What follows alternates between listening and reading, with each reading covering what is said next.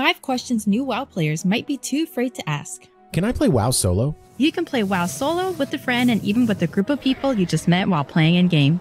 Questing, collecting unique items and achievements, and running follower redemptions are solo-friendly. You can queue up for follower redemptions starting at level 60 in the Group Finder tab, and experience normal difficulty dungeons at your own pace. How do I change the way my armor looks? You can visit your faction's capital city or a neutral city and ask for directions to transmogrification. Go to the pinned location on your map and you will find an NPC you can speak to change the appearance of your gear. Transmogging your armor will change the appearance of your currently equipped armor set and weapons with appearances you previously collected with your class's armor and weapon types.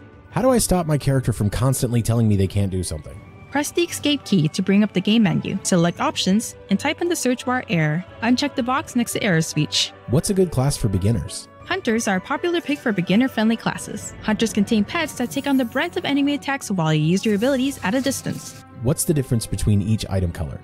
Each color indicates the item's quality level. Gray is poor, white is common, green is uncommon, blue is rare, purple is epic, and orange is legendary. Gray, white, and green items are much easier to obtain than blue, purple, and orange items that have much lower drop rates and require more effort to acquire.